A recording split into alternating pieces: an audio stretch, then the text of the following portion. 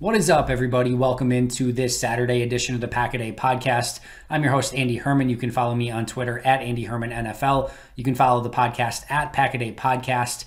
This is, as you know, a 365-day-a-year Packers dedicated show where I'm going to come and talk to you for about, 10 to 15 minutes every day about some Packers related topic. And hopefully that's why you're tuning in and have hopefully subscribed and liked and all of those sort of things, which I appreciate greatly. But every once in a while, I have to go off the beaten path just a little bit and talk maybe about something that's related to the Packers, but with a slight degree of difference. And today, that's going to be one of those days. I'm going to be talking about primarily the Detroit Lions. Now, this is still relevant to the Packers, right? Because anytime you are in the same division, the Bears, the Lions, the Vikings always very much matter what they are doing. I've covered the Bears a little bit already this offseason, but this was a really interesting week for the Detroit Lions, and coupled with their earlier decision with the Matthew Stafford trade for Jared Goff, I'm here to tell you that you don't need to worry about the Lions for the foreseeable future. First of all, the Dan Campbell hire in and of itself, I have some major questions about. We'll see how that plays out. I'm not confident in it. Let's start by saying that. But maybe he ends up being a great coach. We'll see, and time will tell.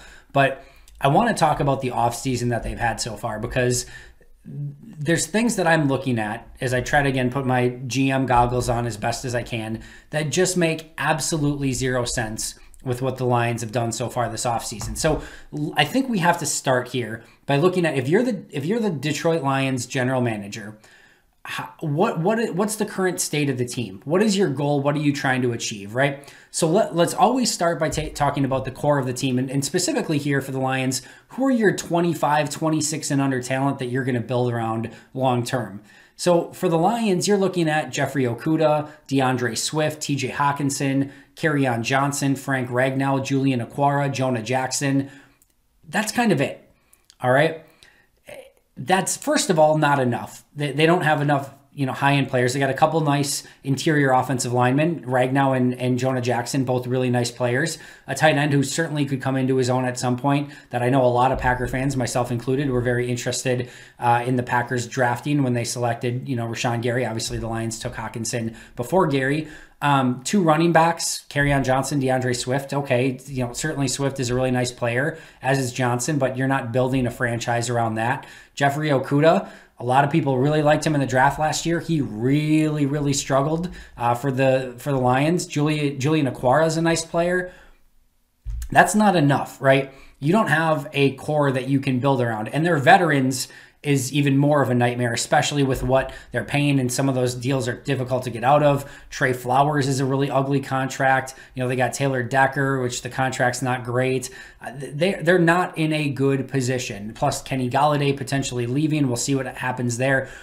My point being here is that, I know it's always tough to hear the word rebuild, but when you look at this Lions roster, you have to at least look at it and say, we're not ready to compete. And we've got to figure out something where we can get an influx of young talent that we can surround around some of those guys that we like already who are still young and talented, but we don't have those top-end young players. Like, even if you look at the Packers, right? It's, of course, a team that's dedicated around Bakhtiari and Aaron Rodgers and Devontae Adams and those type of players. But Jair Alexander, Rashawn Gary, Darnell Savage, Kenny Clark, like, you've got some high-end young talented players, especially in Clark and Alexander, for example, who are on that 24, 25-year age mark, who are super high-end players at their particular position. Elton Jenkins, so on and so forth. So Detroit doesn't have that. And then the veterans aren't there to match what Green Bay has as a veteran team either. So this is a team, long story short, that is a ways away. And their cap situation is not that dissimilar coming into the season, not that dissimilar from what the Green Bay Packers was. They're still over the cap at this point. They still have to figure out ways to get under that salary cap. So they've got a similar cap situation without the winning, without the good veterans, without the core young talent that they really need to compete. So how anyone could look at this and say, we've got to do, anything but rebuild and reshuffle and start building more towards youth and getting some high-end young players in, blows my mind. All right. So I want to start there. So let's start then next with the Matthew Stafford trade, because if reports are true, and I believe them to be, it sounds like Detroit had two real options here. They could have gone with the LA Rams trade, which gets them Jared Goff, 2 first-round picks, and a third-round pick. And on paper, that might sound better, but let me give you what the Panthers' competing offer was reported to be. Teddy Bridgewater, the number 8 overall pick this year, and a future 5th-round pick. And you might be saying, well, if I had to choose between Goff and Bridgewater, either it's a toss-up, or maybe I'd take the younger guy in Goff, who maybe has maybe a little bit more ceiling than Bridgewater is at this point. We know what Bridgewater is. At least Goff is still young. Maybe you get him in another system and he can compete. And I'd rather have 2 first-rounders than 1 first-rounder and a third-rounder rather than a 5th-rounder. But the Rams aren't giving up their pick this year because they already traded away that pick for Jalen Ramsey. So you're getting picks in 2022 and 2023 for those first rounders. And you just traded a good team with Aaron Donald and Jalen Ramsey and a bunch of other high-end players, a good coach in Sean McVay. The one thing they were missing, a quarterback. They get Matthew Stafford now instead of Jared Goff, which of course is a very big upgrade. And with that, in all likelihood, comes 2 20-ish overall picks, probably like what, 24, 26, 28, somewhere in that range over the course of the next 2 seasons. So you're not getting a premium pick. And even if you had the opportunity to trade now those 2 picks, the 24th and the 20, or the Rams' next 2 first-round picks and that third-round pick to try to get up as high as you could this year, I guarantee you're not getting in the top 8 of the draft by trading those picks away. No way. And then the other thing that's really important to look at here is you might say, I'd rather have Goff than Bridgewater because Goff is younger and maybe has a little bit more upside. Goff has a much higher contract, not much higher, but a higher enough contract that it's worth noting.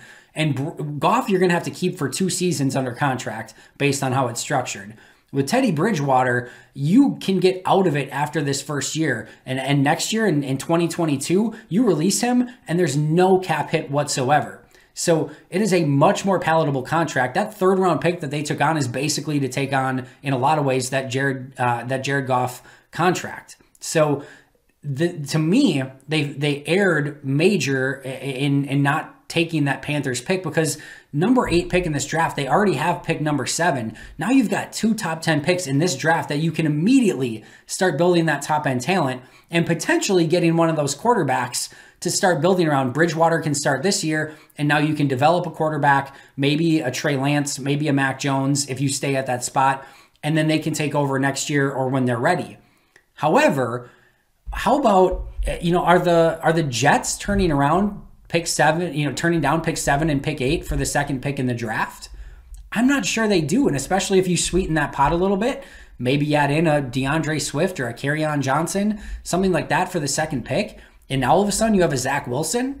Or what about the Dolphins at pick 3? They've already got Tua as their quarterback of the future. Unless they swing something for Deshaun Watson, I guarantee you that they're going to be willing to probably trade pick 3 for pick 7 and 8, and maybe you even get something back in that deal. And now you can, at minimum, get either Justin Fields or Zach Wilson, who's ever there left, and really have a potential top-end quarterback for the future of your team that you can build around. And start building around. Well, Teddy Bridgewater starts this year, and now you've got your quarterback of the future. Or again, you could stay at pick 7 and 8, maybe get one of the top offensive tackles, then get either maybe a Trey Lance or a Mac Jones, and then pair them with Bridgewater for a year, give them some time to develop, or maybe even keep Bridgewater for both of those seasons for a little bit more time to develop. But that's how you start building this top end talent right now, right away when you need it. There's no point in bringing in Jared Goff as a potential future guy. And oh, by the way, I can promise you right now, Jared Goff going from Sean McVay to Dan Campbell is not getting better. There's no way where like Sean McVay just couldn't figure it out, but all of a sudden he goes to Dan Campbell and the Detroit Lions and things click and he's ready to be a top quarterback. That, I can promise you right now, is not happening. So I like that Panthers deal a whole heck of a lot more, and I think it would have set them up for better success. But that I could have lived with. The Rams deal I could live with to some extent. But then a couple minor moves this week that just blow my mind. So the Lions go out. Remember, they're already over the cap.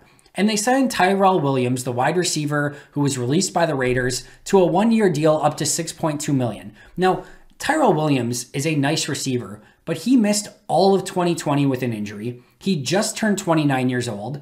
In 2019, he had 16 games that he played, 42 catches, 651 yards, and 6 touchdowns, which is fine. And I don't even care if he's a good player. The point being here is that what we just talked about. The Detroit Lions are not ready to compete this season. They're just not. You're not competing for a Super Bowl. You're probably not competing for a playoff spot. What is the upside in giving a $6 million plus contract, potentially, I'm sure there's incentives baked in and whatever, to a receiver who's coming off a season-ending injury, who's 29 years old, and even if he kills it, even if he's awesome, he's 29 years old, you're not winning it this year, and now you've got a 30-year-old, and are you going to sign him to another big deal? There's no upside there. If you're going to sign players to, deals with any sort of decent money, they better be 23, 24, 25 and try to front load the hell out of that deal so that when they're young, they're still young, and when you actually have a window open to potentially compete, they're not making as much money and they're still young and they're still talented. A Curtis Samuel, for example, like somebody who's still, 24 years old, I just talked about yesterday. That makes sense for Detroit because he could still be good 3-4 years from now. And if you front load the hell out of it, they don't have the cap to do that per se. But if you can front load it and pay him less later, those are the type of deals you have to look at. Not 29-year-old, 1 year, $6 million wide receivers that are, missed the last season and aren't going to help you with any sort of championship window because they're not competing this year. It makes zero sense whatsoever. And you might say, Andy, what does a $6 million deal matter, right? Like, they're going to have to fill out a roster. Jared Goff needs some weapons to see if he can be... Yeah, right, but like $6 million, even if you just don't offer that deal whatsoever, right? $6 million carries over into next season, and you sign enough of those deals that you're just like, oh, we're just going to fill out our roster with these type of guys.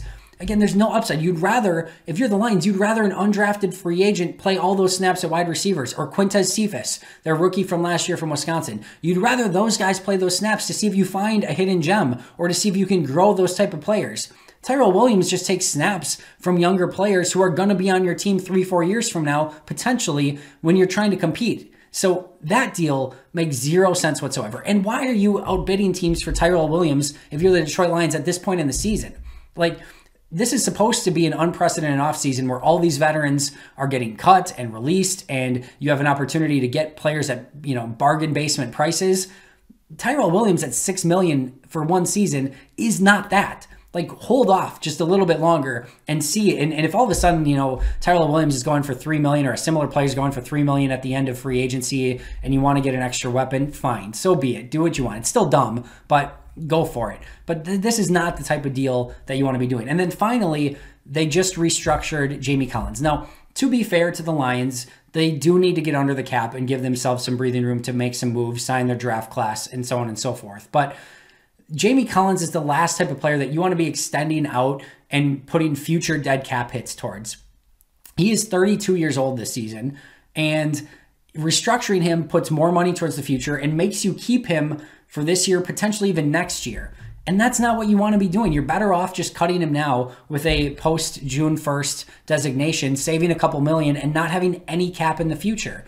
And I know the idea of just nuking portions of your team is a tough pill to swallow for some fan bases, but if you're the Lions, there's no benefit. You're like them keeping Jamie Collins and extending that out and signing Tyrell Williams and taking on Jared Goff's bad contract. Like, this is going to be another 4-12 Lions team. Like, just pure. It's going to be in that realm. Maybe they get to 6-10 and overachieve. Kudos, well done. It doesn't get you anything. In fact, it potentially gets you even a worse draft pick. And yes, I'll end with this. There is a point to trying to win football games and trying to dig your franchise out of this consistent cycle of losing over and over and over.